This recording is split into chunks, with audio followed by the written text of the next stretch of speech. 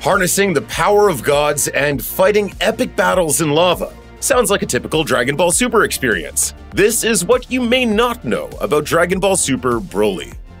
Like the two preceding Dragon Ball Z films, 2013's Battle of Gods and 2015's Resurrection F, Broly is written by Dragon Ball creator Akira Toriyama. The legendary creator had grand plans for the 2018 film. In an interview with the official Dragon Ball site, director Tatsuya Nagamine revealed that after storyboarding Toriyama's original script, the movie was projected to run for twice the intended length. Broly was planned to run for approximately 90 minutes, with Nagamine feeling that the script Toriyama had written was enough to cover 2 feature films. Nagamine worked closely with the producer and the rest of the production crew to trim down Toriyama's script to a more manageable 100-minute runtime while retaining the Dragon Ball creator's vision.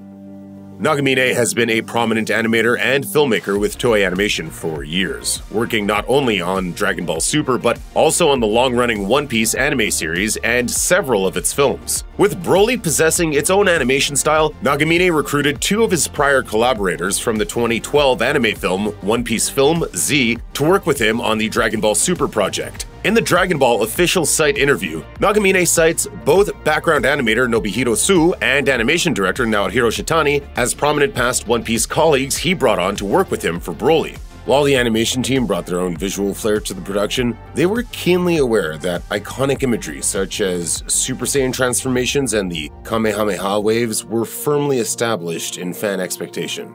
Nagamine instructed the animators to feel free to use modern technology rather than rely entirely on traditional methods to bring the movie to life. Nagamine reasoned that, just as Goku has evolved and grown over the course of Dragon Ball, so too should the visuals behind the franchise.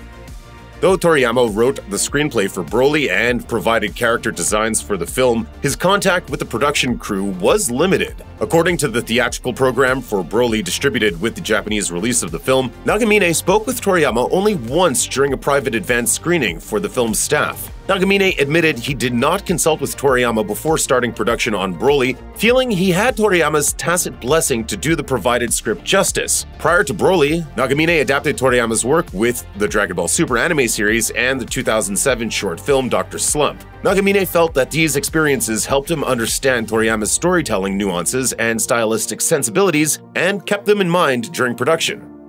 Though Broly's past appearances in the franchise had been considered non-canonical to the overarching continuity, the legendary Super Saiyan had become a significant fan-favorite character. In an interview with the official Dragon Ball website, Nagamine revealed he felt a special responsibility as his mentor, Shigeyasu Yamauchi, directed Broly's debut in the non-canonical 1993 film Dragon Ball Z Broly, The Legendary Super Saiyan. This led to the production crew taking a careful and methodical approach in animating Broly's action for his canonical introduction to the franchise. Nagamine sought to evoke the feeling of raw power and strength that Broly exuded in his prior appearances. Nagamine worked on many of the action sequences storyboards himself and estimated that 300 to 400 storyboards were created for Broly's actions and movements alone. This thorough attention to detail made for a carefully designed, legendary Super Saiyan, with every action meticulously plotted out as he battled the heroes in the film. While Toriyama provided character designs for a long line of non-canonical Dragon Ball Z anime films, his input on their productions was limited at best. While he helped design Broly for Legendary Super Saiyan, he admitted in a tweet years later that he wasn't really involved in the production. When an editor suggested incorporating Broly into the Dragon Ball Super era as the centerpiece of the 2018 movie, Toriyama had to re-watch the character's prior appearances as he had forgotten important details about the stories he was involved in. In revisiting Broly's past appearances, Toriyama saw an opportunity to reintroduce a different version of the character that was more closely linked to the Saiyan's tragic history with Frieza. Toriyama kept the classic image of Broly in mind from these non-canonical films while setting out to create a more fascinating version of the character. Broly has historically towered over his opponents, overpowering them with the sheer might of his brute strength, and that remains true for his redesign in the movie. In the promotional program for the film's Japanese theatrical release, Shintani recalls receiving the designs for the new Broly, feeling they were noticeably different from his previous appearances. With all of the character designs that he received depicting Broly in armor, Shintani added his own touch to the redesign and wanted to get him out of his armor. Shintani revealed that the the only design directive he received from Toriyama was not to depict Broly as, quote, overly macho in the final film. Taking that note in mind, Shintani strove to depict Broly as physically imposing as possible without going overboard in demonstrating the Saiyan's overwhelming power. Thank you very much. I am grateful. In the finished film, in contrast to his bare-chested prior appearances, Broly maintains his armor through his fights against Vegeta and Goku before losing it in a fit of rage at the end of the movie. With the battle against Broly lasting for most of the film, the clash begins in an Arctic location on Earth before the snowy environment is completely destroyed. The fighting only intensifies, however, with exposed magma burning below the combatants before the skirmish begins to shatter the walls to reality. Though this changes up the visual aesthetics of the movie's environments and the fight itself, Nagamine had even more ambitious plans for the film's climactic bout. In the theatrical program for Broly's wide release in Japan, Nagamine revealed that he had considered having the fight progress into outer space near the Earth's sun or deeper within the planet's core. In addition to changing up the scale of the battle, the settings would be a clear homage to similar sequences in the non-canonical anime film Dragon Ball Z Broly Second Coming. However, these plans were dropped to accommodate the final film's 100-minute runtime. Frieza plays a prominent role in Broly after being resurrected at the end of the Dragon Ball Super anime series in exchange for his assistance during the Tournament of Power. The late voice actor Christopher Ayres provided the English dub performance for Frieza in the film, reprising the role he had held since the 2010 anime series Dragon Ball Z Kai. Tragically, Ayres' performance in Broly would be the last time he portrayed the character before passing away in October 2021. Ayres endured end-stage chronic obstructive pulmonary disease and underwent a double lung transplant to treat the serious condition prior to playing Frieza in Broly. The procedure and disease left Ayres with 11% lung capacity, meaning the actor had to bring 2 to 3 oxygen tanks with him to recording sessions. Ayres would take himself off of his oxygen supply long enough to record a handful of lines as Frieza before taking a break to resume his oxygen intake. However, this is proving to be far too interesting to pass up. This arduous process would similarly be used by Ayres to record the final episodes of Dragon Ball Super, underscoring his dedication to the role.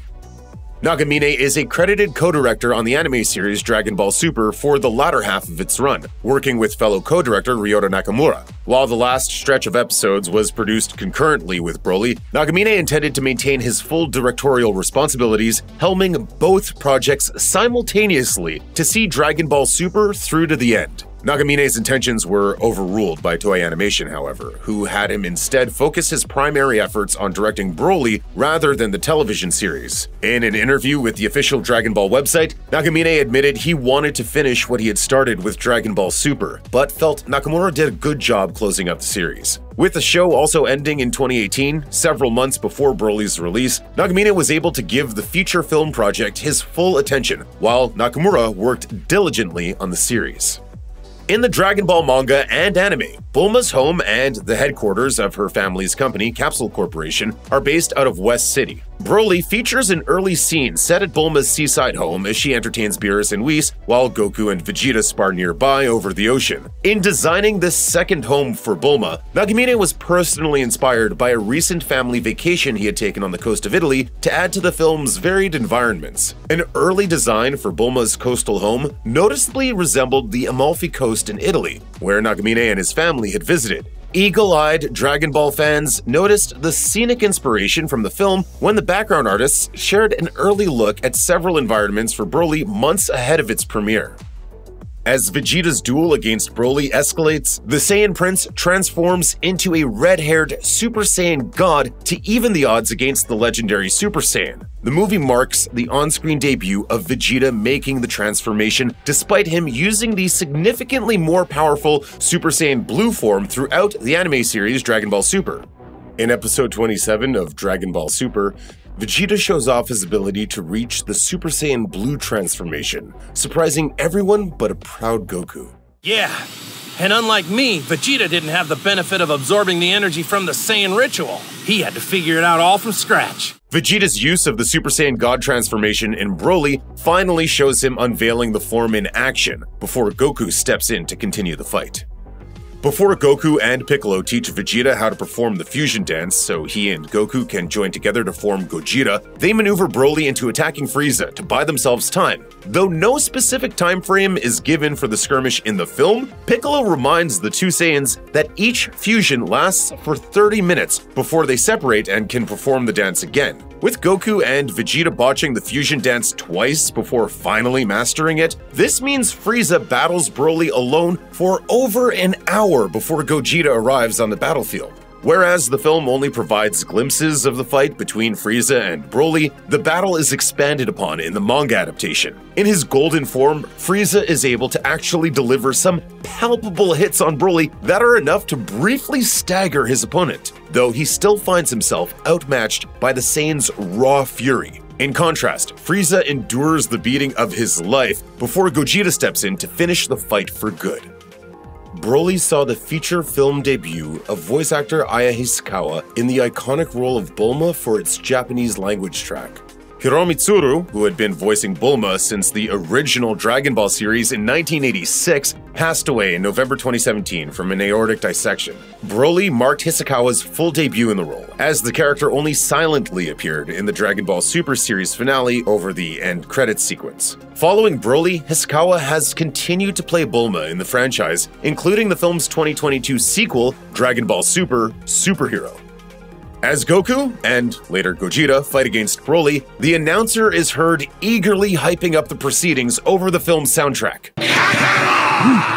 The decision to include this auditory flair was inspired by Nagamine observing the lengths Mexican fans went in their unauthorized promotion of the Dragon Ball Super series finale. Goku's climactic bout against Jiren in the anime series was publicly broadcast while mock-up posters hyping up the fight were produced. In an interview with Mynavi, Nagamine revealed that these unsanctioned fan promotions inspired him to add a fight announcer to Broly to evoke a similar sense of energy. Nagamine felt that the addition enhanced the enjoyment of the fights and encouraged audiences to revisit them to reignite that thrill in repeat viewings.